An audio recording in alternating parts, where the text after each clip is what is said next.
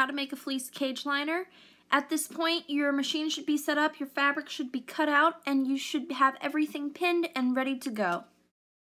Taking my pinned fabric, I am removing the first pin from the corner that I'm going to start sewing at, placing it underneath the machine. Pro tip, backstitch. I have the camera set up on top of my sewing box, and what I'm going to be showing you how to do is how to backstitch. You will find something on your machine with this symbol. When you push down that lever, on some machines you pull it up, on mine you push it down, that will make the machine run in reverse. Going ahead, starting the stitch, make sure your fabric is nice and lined up the way you want it to be. And go ahead, start sewing about 1 inch. Now, push down that lever and go backwards 1 inch. Stop pushing the lever and go forward 1 inch.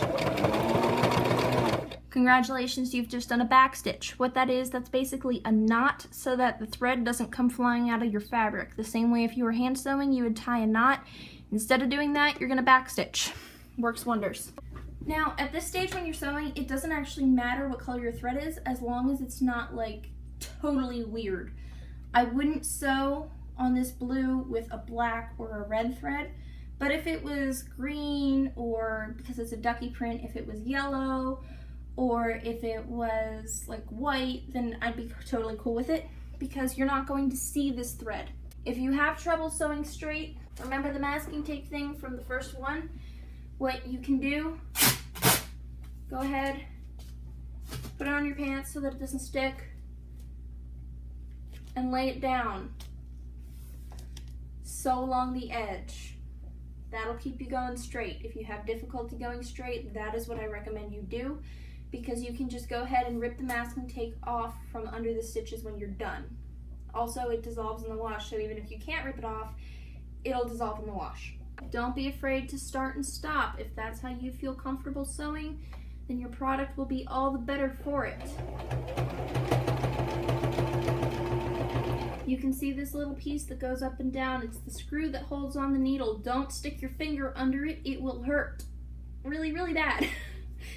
I'm going to do that at some point, I promise, because I do that to myself all the time. But do not put your finger under the needle or under the screw holder, because it really hurts.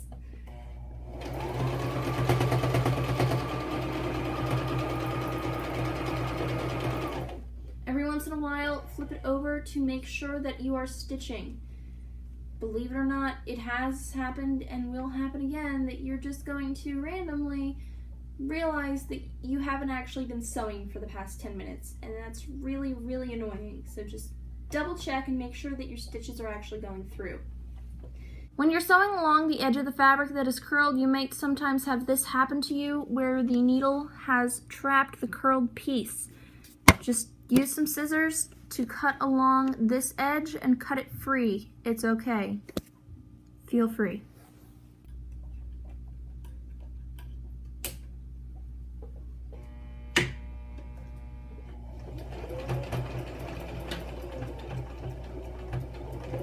When you get to the corner, leave your needle down in the fabric. Go ahead and raise your foot. Turn the fabric. The needle is now acting like a pivot so that you can pivot the fabric without losing your stitch. Okay? Remember to put your foot down.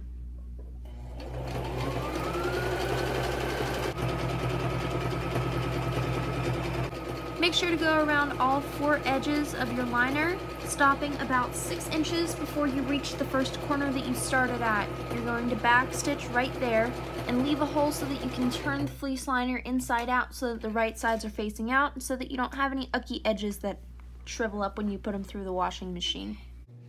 Next thing's next, go ahead and stick your arm through that 6-inch hole and turn your cage liner inside out, grabbing from the corners.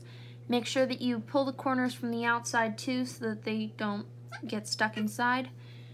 Then take it to the sewing machine and close up the hole just with a straight stitch by folding the raw edges in and just stitching across it. Next, you're going to be working on your top stitching.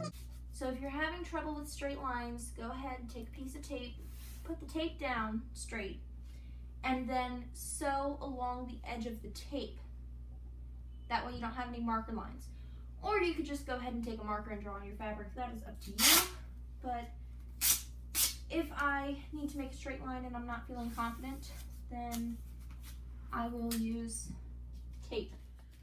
Alright, to sew the top stitching, I'm starting off with a back stitch up here, and then I'm keeping about 2 finger widths from the edge.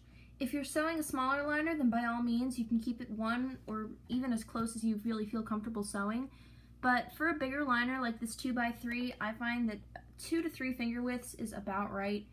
I know fingers aren't a unit of measurement, but it just looks right to me. It's probably about 1.5 inches. I feel like it complements it pretty well when it's big like this. And I'm just going in with the same straight stitch that I was going in with before. Like I said, you can choose to use a walking foot or a ball needle, but it's not required. And just going all the way around. Make sure that when you're starting or finishing any stitch, you go in with a back stitch. Now, you can quilt on the top. You can see that for one of the little pads that I sent with this order, I made a little ducky shape.